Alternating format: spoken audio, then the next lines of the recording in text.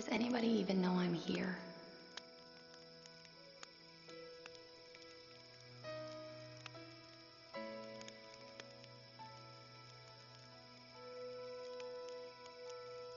Is there any meaning?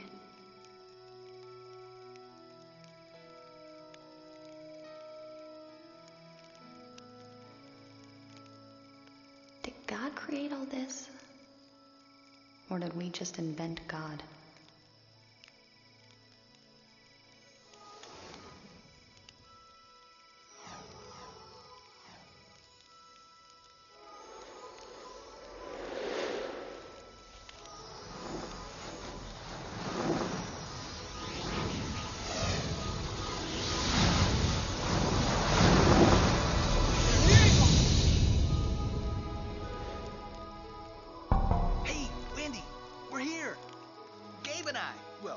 Actually. How you doing? You know, you didn't really invent God. No. Kind of absurd if you really think about it. God actually invented you, and everything else for that matter. Everything, the whole enchilada. He created the light and the dark and the skies and the seas, the land and the plants and the birds and the trees. Mike. The sun and the stars and the clouds and the moon, the fish, the squid, the spotted loon. I don't even think there is a spotted loon, No, right? Don't stop me now, Gabe. I'm on a roll. And birds with wings and bugs that sings. It sings. And cows and bears Singular, and not beavers and possums. And corn and squash and sunflower blossoms. I'm very sorry. But of course I believe in science. I mean, science is how we cured polio and invented cell phones. See, she thinks that believing in God and creation means that you have to reject science. Wendy, God loves science. He tells people in his word to study creation. He wants us to know how he built everything. Everything from neutrinos to eagles to the Milky Way. God made it all, you know.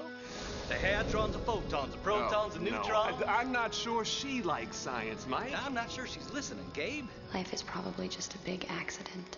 A predictable result of an infinite number of matter-antimatter asymmetric collisions. No, she's listening, Mike. Just not to you. Problem is, she can't stop listening to the voices of her culture. Pay attention, Wendy. This is the most important concept in modern biology. It's called evolution. Evolution. This is the most important concept in modern biology. It's called evolution. All things are going spontaneous. Evolution. Natural processes were simply in play. Evolution. There was no God who had anything to do with everything.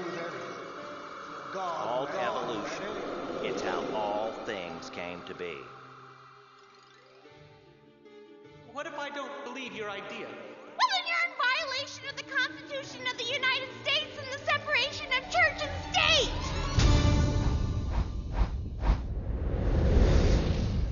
This, folks, is one of the great tragedies of your time. You folks are living in an age when God's word is being ignored, and fallible ideas are being held up as unquestioned truth, a truth that leads to despair. People like Wendy are being taught that life is just an accident, the result of billions of years of chemical collisions. Just think how it could change her life if Wendy found out that there really is purpose and meaning to her existence. So, we've prepared a little multimedia presentation to go over a few key points. Oh, yeah. My man Mike here is going to run things from the back. I'm gone. Ready? Okay, people, it's showtime. All right, Mike. Lights! Camera! Action! And God said, let there be light. Very nice! Then the water separates with a big space in between. Let there be dry land and vegetation. Then day 3, and it's like, show me the dry land. And before you know, you got spinach and palm trees and daffodils and mushrooms. Let there be a sun, moon, and stars. It's like what? A sun. You know, solar power right there. Then you got the moon and then the stars. Now you can start measuring things like months and years and seasons, etc., etc. Let there be creatures in a sequence. And then hanging out in the deep of the sea, you got the fish and all the other cool sea creatures, stuff you can't even imagine. And let there be flying creatures of every kind. And above the water, of course, you got birds, bats, pterodactyls, all your basic flying creatures. Oh, that is... Let there be land animals, each according to their kind. Then, of course, course, you got your animals. Very large very small animals. Cue the bugs, Mike! But each according to their kind. Very important concept, as it turns out. Each according to their kind. And let us make man in our own image, male and female. The first people, Adam and Eve. Great couple, really. Very attractive. Then God looks over all of this and says, That is good. Everything was good. The animals didn't die. The people didn't die. There was no disease, no destruction, no genetic mutation. Man was without sin and could walk right there with God. Until the rebellion.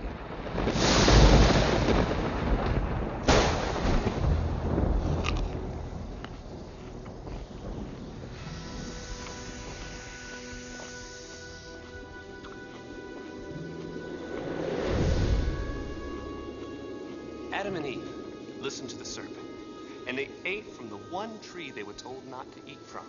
They ignored God's direct command, and everything changed. The perfect world began to suffer. Everything that's gone wrong with the world started right there. And so it began. Humanity's legacy of hate, anger, murder, and deception. Adam and Eve's kids rebelled against God, and so did their kids, and their kids, right on down the line. People forgot all about God, lived however they wanted to live. And the world became full of corruption, violence, and pride.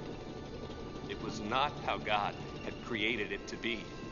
And ultimately, God determined to destroy it with a worldwide, massive catastrophe.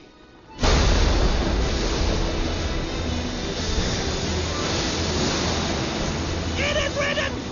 On the 17th day of the second month, all the springs of the great deep burst forth, and the floodgates of the heavens opened, and rain fell on the earth 40 days and 40 nights. The earth's crust was ripped apart, and everything that had the breath of life in its nostrils died. Many of them buried in underwater waves of sediment and visible today. And fossils! They all died! Except...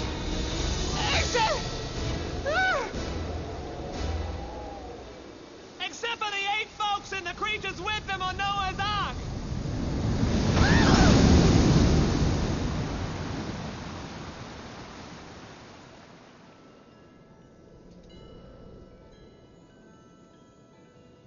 A rainbow. How pretty. Isn't it supposed to stand for something? Yes, Wendy. It's in the Bible. It's all in the Bible. When you start to look at the world through the perspectives the Bible gives, then all kinds of things start to make sense. Like marine fossils found atop mountain ranges. Those mountains were once covered in water. Yes, or volcanic dust found in the ice cores. Just think of all that volcanic ash in the atmosphere after the flood. Or how about the similarities in DNA found in the cells of every living thing? Since God created DNA, he made it so that all living things can live and eat in the same world. Cool, huh? If you use the Bible as your starting point, Wendy, then everything makes sense.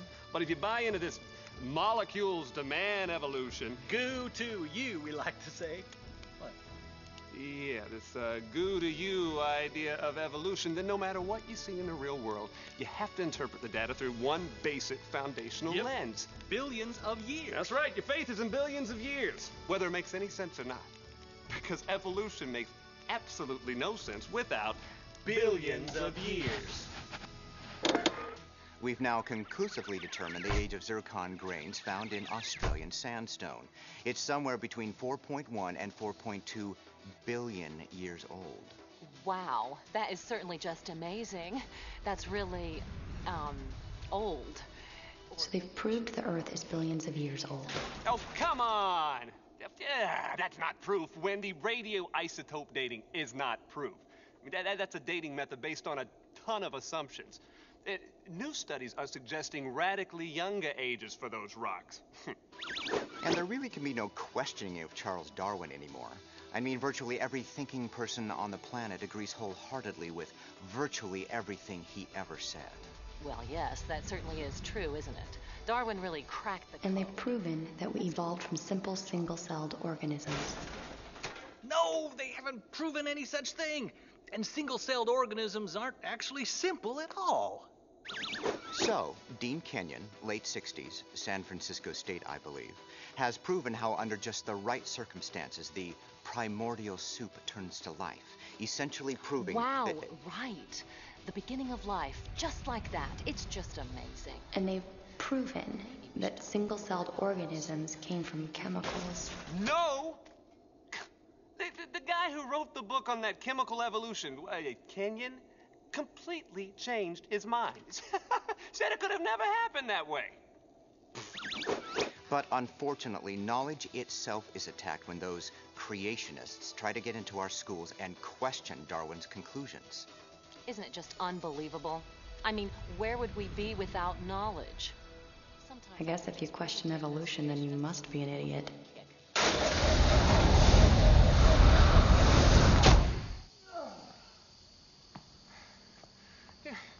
What's idiotic is not to question. You see this rock? Evolutionists will tell you they can see millions and billions of years into the past by doing radioisotope dating. But they're making a ton of assumptions when they do that. Scientists look at this radioisotope decay rate and conclude that the Earth must be 4 billion years old. But there are a lot of clues that don't support that idea at all. And what clues are those, Gabe? Helium, for example. Helium? Yes. See, some rocks have zircon crystals in them. Now, scientists have found helium in those zircons. Now, those things were thought to be more than 1 billion years old, and they found helium. Do you know what that means? That the rocks were not that old, Gabe? No, it means that the rocks were not that old. That's what you said. Yeah. Very good. Thank you. The speed that the helium is leaking out of those zircons today suggests that the zircons and the rocks may be only thousands of years old. Only thousands of years old? Now you're getting all radical on me now, Gabe. Well, that's not all, Mike. How about rocks of known ages? Like the rocks that were formed in the Mount St. Helens volcano, for example. Now, we know how old those rocks are. But labs doing radioisotope dating on them are dating them from 300,000 to tens of millions of years old. I knew this, folks, already. So I'm starting to wonder here, Gabe, could it possibly be that due to the evolutionists' assumptions about the past, that all those dating methods supporting the millions and billions of years might be... Could be. Shall we say... Wrong. That's the word. Of course, there is one place that you must never, ever bring up any of these observations, any of this science, any of these questions. And where's that, Gabe? School. Here is a place called Specimen Ridge. It's at Yellowstone, and it's one of the best evidences we can find that prove the ancient age of the Earth. Very stimulating. You can see how the many different forests laid down successively on the same place over long periods of time show how it must have taken millions and millions of years. Sir, about that, I was just wondering if it really had to be like you said, you know, like millions of years. Of course. The Earth and the universe are billions of years old. So, how do you explain salt in the ocean? Salt in the ocean? There should be a lot more. See, every year, more salt is going into the ocean than is leaving it, so the ocean gets a tiny bit more salt each year. What does this prove? Well, if the Earth were as old as you say, we could practically walk across the Atlantic, because after billions of years of adding salt, it would by now be solid salt.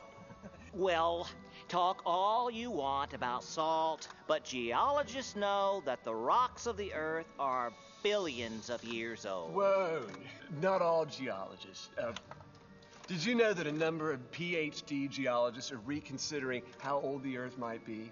There's a lot of observational evidence out there that has convinced them that the Earth might, in fact, be quite young. Well, I'd say forget about those geologists then. They must not be serious. Not serious because they don't agree with you? So what about Dinosaurs. Exactly. Everyone knows that the age of the dinosaur ended over 65 million years ago. Whoa! 65 million years ago? That was the last time any dinosaur walked on the Earth? 65 million years at least. They must have been wiped out by a comet or an ice age or something. Okay, well, here's an interesting picture. Whoa!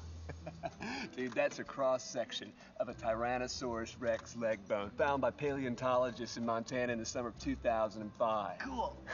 Awesome. Look at all that gnarly red stuff.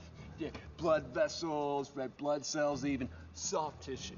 Now, okay, how could it be that after 65 million years, all the stuff hasn't, decayed away?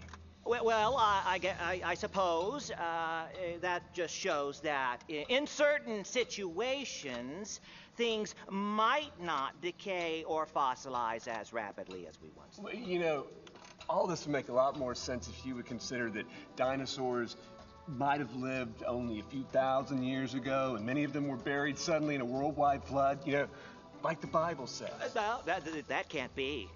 The fossil record reveals millions and Maybe millions. the Earth's not as old as you think it is, either. Did you know that the Earth's magnetic field is decaying so rapidly that life would have been impossible just a million years ago? I think I know that. And did you know that there are no widely expanded supernovae in the galaxy? Exactly what we'd expect to find if the universe had only existed, say, a few thousand years. Well, I just think Charles Darwin was a great man. Charles Darwin? Dude, I was talking about supernova. But Darwin is the one who gave us the wonderful concept of evolution. It's said he saw the finches with different-sized beaks. Okay. Darwin's book popularized the idea of evolution because he came up with an explanation as to why changes were occurring. He called it natural selection. Yeah, but the truth is, God made all animals with an ability to change to the world they live in. God coded into every living thing so much variety and option that animals can move in all kinds of fascinating directions, farther and faster than Darwin could have ever predicted. Well, we all know how we evolved from those ape-like creatures. It's a very famous picture. It's a drawing. It's one artist's interpretation. That's not the same thing as fact. Are you saying this famous drawing is a hoax? I'm saying people see what they want to see. Evolutionists like you come to the evidence with an existing set of beliefs. So naturally, you interpret all data within the context of billions of years. Well, I was taught that science cannot allow a divine foot in the door. Therefore, anything that has no natural explanation can certainly therefore have no supernatural explanation. But why? Well, scientists have discovered all sorts of wonderful things over the years without a supernatural explanation. But what if that supernatural explanation is the true one? Well, we wouldn't know that it was the true one because we'd automatically assume that it wasn't. There is no God who intervenes in the world.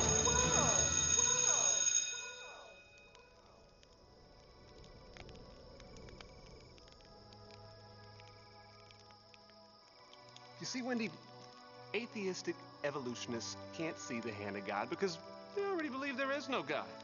That's a huge act of faith on their part. But look for yourself. Look carefully. God is clearly evident. Just as clearly as you can assume that there's a designer for that chair you're sitting in. Right. And obviously your chair isn't just random pieces of wood that accidentally fell into place and glued themselves together. Life, even in its simplest form, is way more complex than that. Doesn't it make sense that there should be a designer for life? A designer who is obviously very intelligent. But God is way more than that. He didn't just create the universe. He entered it, and he cares for it, and he sustains it, and he loves it. That's what we've been trying to tell you, Wendy. I mean, God not only made all of this, but he made you, cares for you, and gives you freedom and purpose and life. That is the answer to the questions you've been asking, Wendy. There is a God, and you are way more than just his creation. He wants you to know him in a personal way. His word can be trusted when it talks about his creation and when it talks about your salvation. You matter to him, and you were designed for eternity. What more could there be?